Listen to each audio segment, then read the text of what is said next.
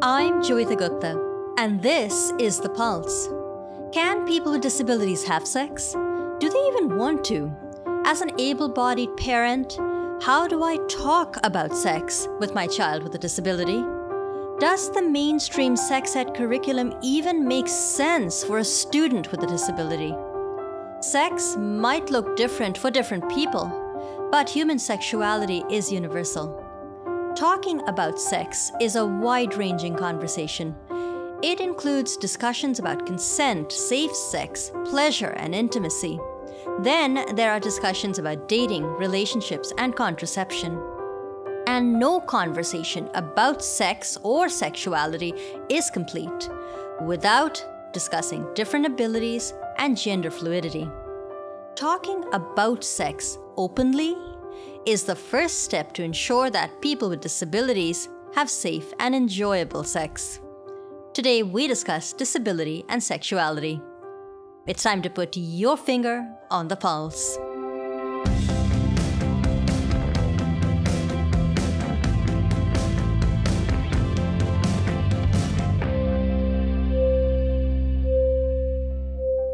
Hello and welcome to The Pulse on AMI Audio. I'm Joeita Gupta and I'm joining you today from the AMI studios in downtown Toronto. I am in a V-neck, loose-fitting sweater with long sleeves. It's a wine red. Actually, the exact color is claret. We looked it up. Ted and I looked it up just before we started rolling the tape here. And my hair's in a ponytail. And I know a couple months back, we had Andrew Gurza on and Chelsea on talking about sex and disability. And that show did so well. I figured, you know what? Let's give the people what they want, because I love having discussions about sex and disability. We just don't get into it enough. And there isn't seemingly enough information about it on the internet. So let's do another show about sex and disability. And lo and behold, I heard from the wonderful folks at Holland Bloorview Hospital here in Toronto, and they sent me a pitch for a new online sexuality and disability hub. It's a portal where you can check out videos, you can check out resources, and it's geared towards young people who are exploring their sexuality. But here's the twist. It's all meant for people with disabilities, their caregivers, parents, and educators. So later on in the show, you'll be hearing from Wesley McGee-Saxton, who is a Toronto-based artist and one of the contributors to this project. But first, I'm really delighted to welcome back Dr. Amy McPherson, who is the chief scientist at Holland Bloorview Rehab and is a returning guest here on the program. Dr. McPherson, hello and welcome back to The Pulse. It's so nice to have you back on the program. Thanks so much for having me back. Dr. McPherson, disability and sexuality, and I said this a few minutes ago, doesn't really get talked about a lot. Was that the driving force behind this new online hub? Absolutely. We know that it's often not discussed. We know people find it difficult. Talking about sex is often difficult anyway. And then when a young person has a disability, it adds other sort of complexities, and people feel very awkward talking about it, or they don't even think about talking about it in the first place. So what all would be found on this online platform or this online hub? If we were to go and click on the homepage, what all are we likely to find? Yeah, so first, you should definitely check it out. And so we have a compendium of resources. So we looked across the world to pull resources about sexuality and disability into one place. We started off thinking there weren't many out there, but when we actually started looking, there were, but we couldn't, it was very difficult to find them. They were all on different websites and then through different people. So we've brought them all together into one place in one part of the online hub. Another part is videos that young adults with disabilities, healthcare professionals, parents, educators have made about sort of why they think it's difficult to talk about sexuality and disability, and their best hopes for this area. We have some publications that my team has written. And we also have an area of simulations, which is mostly for healthcare providers. And it's videos of actors in sort of talking about sexuality and disability, not always in the best possible way, because we want people to reflect on what they've seen and heard. And we have some resources there as well to kind of help guide them through their thinking about what might have been done better. And then we also have a few of our home created resources where we didn't find them in other areas, which is really super practical things for parents and healthcare providers, like what words should you use? Here are some sentence starters you can use to get the conversation going. So there's a lot there for many different people. You know, I noticed that you launched this particular resource, the Disability and Sexuality Hub, about a month ago now, and it happened to coincide with the International Day of Persons with Disabilities. Could you make a connection for us between International Day of Persons with Disabilities, which is this big global event, and disability and sexuality, which a lot of people would think of as a small scale and even a private event? So, unfortunately, people with disabilities are often considered not to have any interest in sexuality. And we really wanted to raise the awareness that this is an issue that affects many, many people, whether they have a disability or not. Now, some people may, with different disabilities, may think that they are or believe they are asexual, and that's fine. But I think we were just saying, don't make assumptions. Ask people for what they want, ask people what they're interested in, and let's not make assumptions about people with disabilities around their sexuality. As I said earlier in the monologue, this conversation about sex and disability is so wide-ranging, right? You can talk about dating, relationships, contraception, safe sex. I can go on and on. So where's a good place to have the conversation? What is the inroad for a parent or an educator who wants to get the conversation started? Yeah, so I firmly believe we can be doing this from a very young age with children, whether they have a disability or not. When they're younger, the conversation is more about friendship, what makes a good friend, how you can trust people, how you can be a good friend. And it's those building blocks, right? So that when they're older and it's becoming more sort of sexual related, that they have those form of kind of that foundation of, as you say, sort of consent. But consent as in, if someone's mean to you at school or does something you don't like, it's an opportunity to talk about it when they're younger and then keep building on it as they grow older, so that, it's usually age appropriate kind of discussion topics. When I was going over the online hub, I was actually taken aback by just how many resources there actually are, because I hadn't actually realized there was quite so much written about disability and sexuality on the internet. Was there something that took you by surprise? It did, yes, actually. When we had first been looking, we really didn't find very much. But we held a connection day a couple of years ago with people from across Canada who work in this area. And they were all able to connect us to lots more resources that were out there. And we realized our initial assumption was wrong. So what we did was talk to people and say, so what do you need now? So we don't need to create a whole load of new resources, maybe some, but not completely from scratch.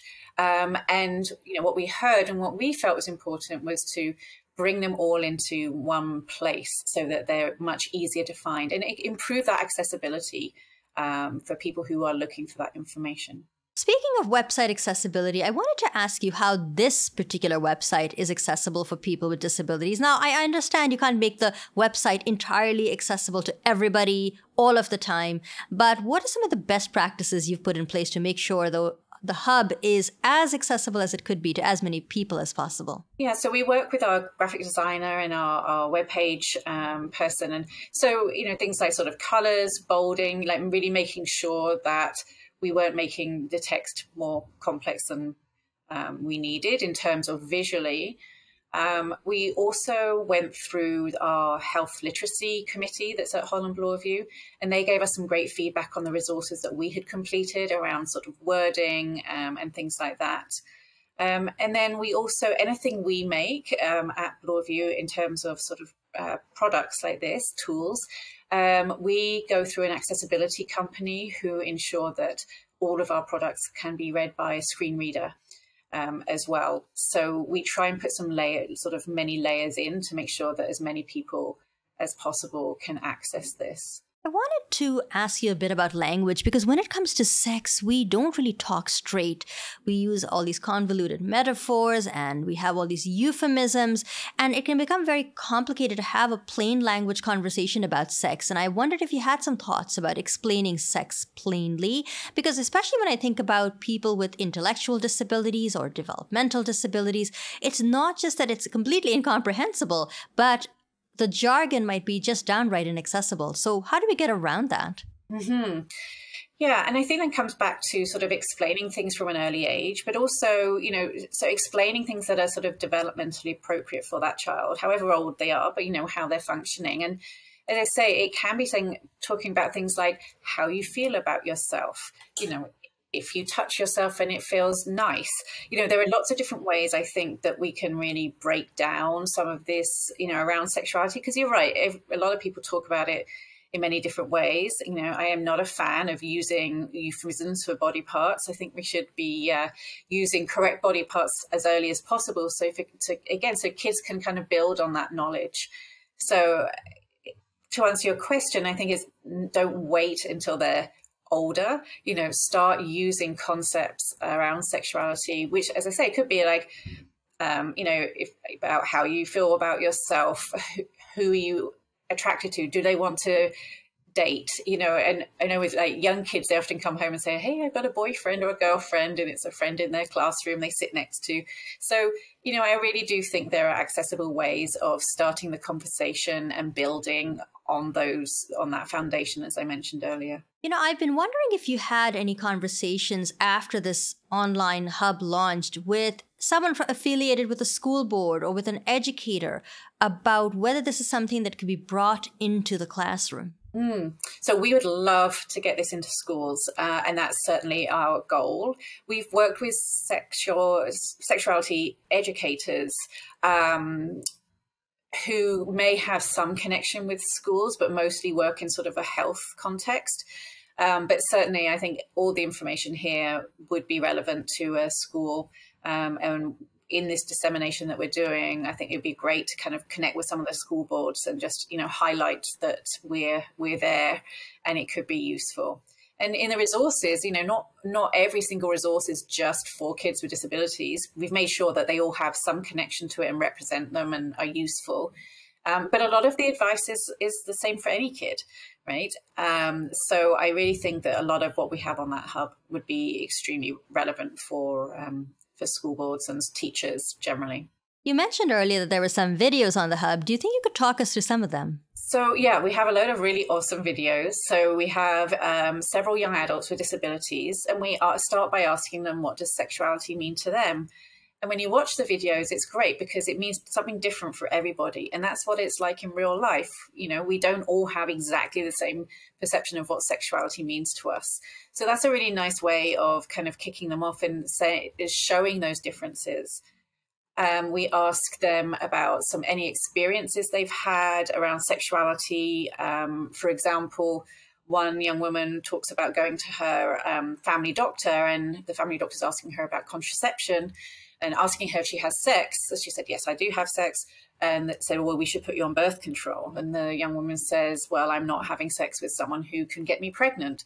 And that completely kind of befuddled her family doctor. So using real life examples we've asked for, I think is a really powerful way to understand the thinking out there and try and expand people's thinking. I'm South Asian, and I think there's a lot of taboo and a lot of fear about talking about sex in the community. And now we know that there's a bit of a wall of silence when it comes to sex and disability, but the disability community isn't a monolith. So how does this online hub deal with the fact that people with disabilities can also be Indigenous, or they could belong to immigrant communities or racialized communities, which have particular challenges in discussing sex? So how do you deal with some of those problems and complications? That's a really great question. And I can't say we do it perfectly. We've talked a lot about it, and our resources, although some of them are very kind of practical, as in like words and phrases, a lot of them are also just sort of things to think about. So like, how does culture affect how you think about sexuality? What messages are you Are you hearing? But then here are some other ways that you could look at it. So it's quite easy to navigate. We have in our resources, we have an image that we use if they're particularly easy reading. So for some communities that might be helpful. And really acknowledging that culture does play a role, but we don't really get into sort of more of the mechanics of sex. So it's really about, here are some words, here are some thoughts, reflect upon them. If you're not getting this information from parents, then here are some resources that you could read on your own to help educate yourself and maybe start a conversation with your parents. We know it's hard, but there are sort of lots of different ways on the online hub that we hope people will engage with. I know the hub is only about a month old, but what are you hoping to see in its future? How do you hope to expand it down the road? So one of our sections that I didn't mention actually is for events, and we really want to publicize some of the events we're going to be having, like seminars and things like that, so that we can reach more people and educate more people. I'm also actually working on another couple of projects. One is a book on sexuality and disability and identity for preteens. And we are just completing that, and that will go on the hub. And that's something that young people can look at either on their own or with their parent. We make them very much with parents in mind. We have consulted a lot with parents on all of the different areas of our hub. And I'm also running a project where we're connecting experts in sexuality and or disability across Canada and trying to connect people and make this network. And so that would be great to kind of roll into the hub as well, about getting people connected to people in different parts of Canada as well who have expertise in this particular area. You know, it really sounds like the hub is the first of its kind in Canada. Would it be fair to say it's also the first of its kind in the world? I would like to say yes. We haven't found anything like this. There are lots of, if you put disability and sexuality in Google, you know, you get things that pop up. But we haven't found anything that's as kind of well-rounded as this, that has so many different kind of areas or ways of approaching the topic. So, you know, there are things out there for resources, but not necessarily resources for multiple different audiences. Well, where can we find the hub online? hollandbloorview.ca/sexuality. And come and visit. We always welcome comments and thoughts. There's an area where you can add your resources if you want us to consider a new resource. But yeah, come check it out. Well, we'll certainly have to check it out. Dr. McPherson, thank you so much. It sounds like such an amazing resource and so long overdue. Really appreciate that you came and talked to us on the program today. Thank you so much. Thanks so much for inviting me. That was Dr. Amy McPherson, Chief Scientist at Holland Bloorview Kids Rehab. In the time we have left on the program, I'm going to bring in someone affiliated with the program who was able to voice some of the videos and provide some input into the design of the hub itself. Wesley McGee Saxton is a youth and a Toronto-based artist and has been a longtime contributor to the Disability and Sexuality Hub. Wesley, hello and welcome to The Pulse. It's great to have you with us today. Hello, thank you so much. It's a pleasure to be here. So, Wesley, how did you get involved with this online portal, which deals with disability and sexuality? What is it that drew you in? So that's quite the story. I was a client at Holland Bloorview from 18 months until I turned 18. I'm 23 now, so I've been graduated for a while, or rather I'm about to turn 23 on Tuesday. But how I got involved with the hub was I'm a working actor in Toronto, and one of those things is a voice actor. And Dr. McPherson reached out to me to ask if I would do some narration for some of the slides on the hub.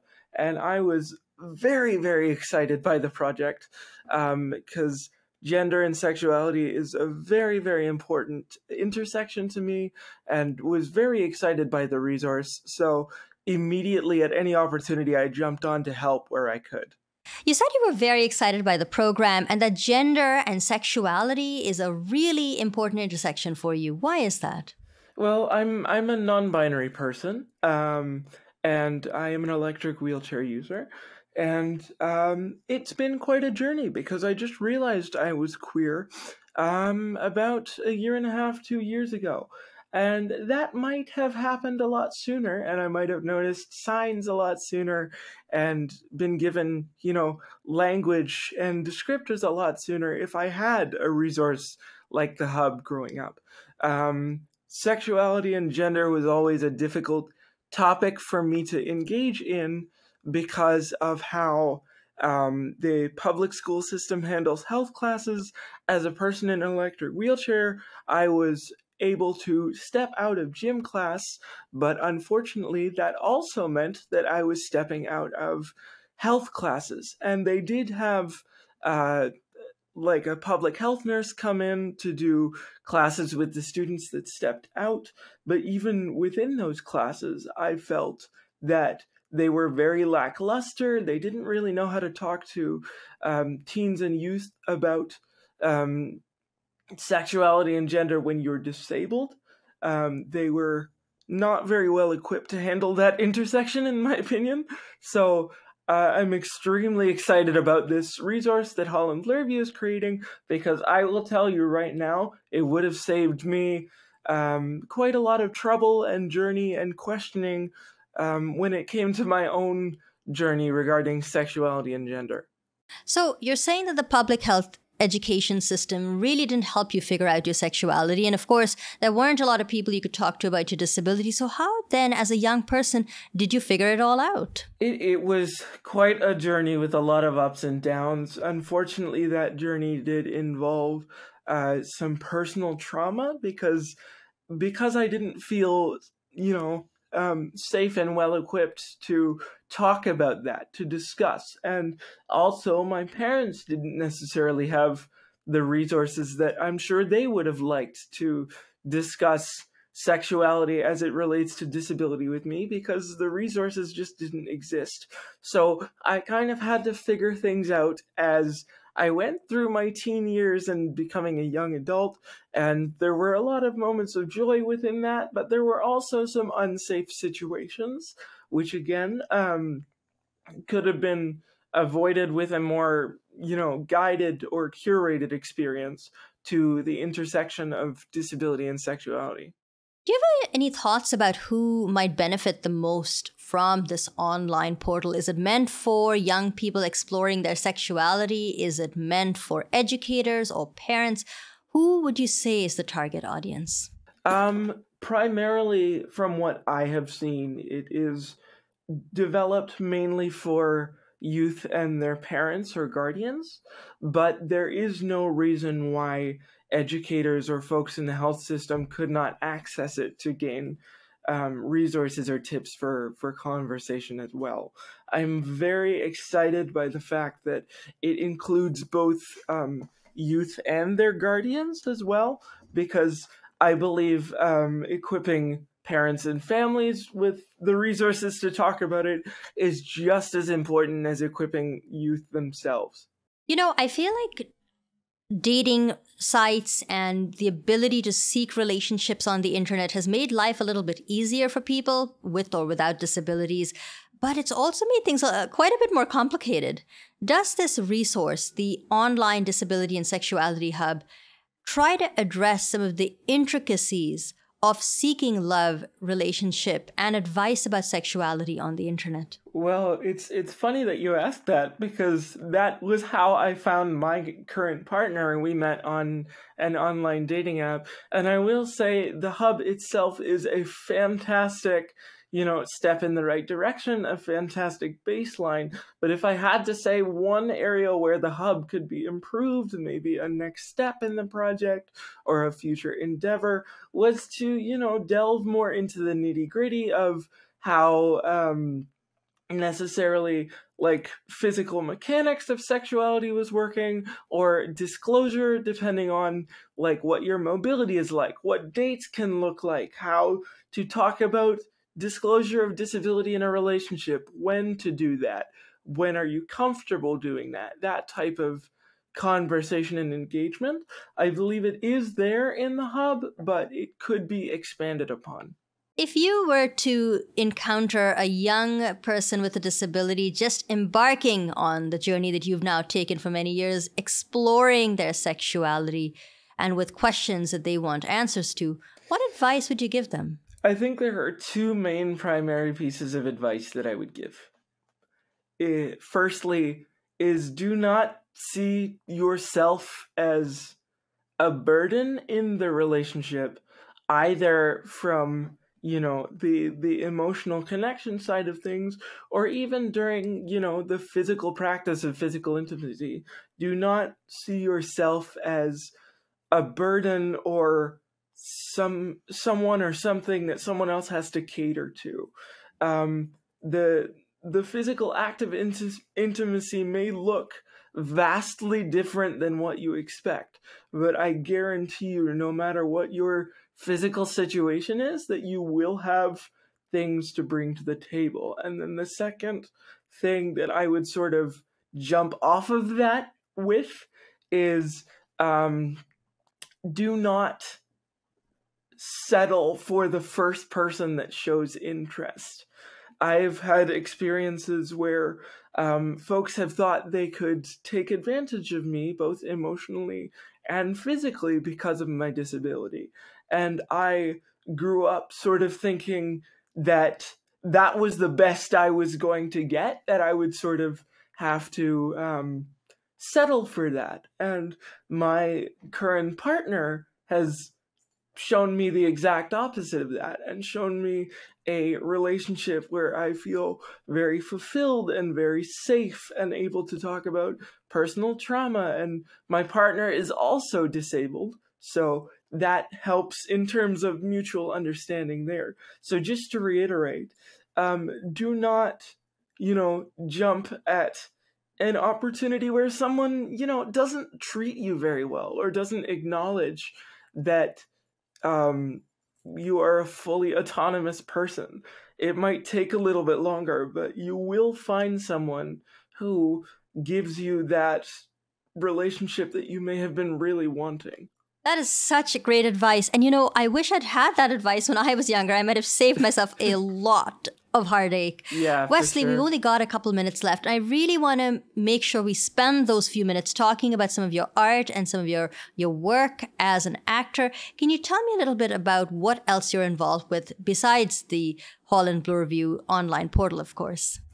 Oh my goodness. Right now, I'm currently writing a stand-up comedy set for myself called This Is Not Stand-Up Comedy. And I am currently working on seeking representation. So I'm emailing out to agencies, all that sort of thing. And I'm also doing my own personal writing project with my organization, Forge Ahead, A Party to Access, which is an organization I co-founded, oh my goodness, back in the winter of 2020, I believe. I'll have to double check that. It's been a while. That focuses on uplifting disabled and queer-focused content for tabletop role-playing games like Dungeons and Dragons. So I've got a bit of a full plate right now, but I'm always looking for more. Well, I have to say, it sounds like you're keeping very busy and that you've come a really long way in exploring your sexuality and making those connections with your disability and just being comfortable in your own skin.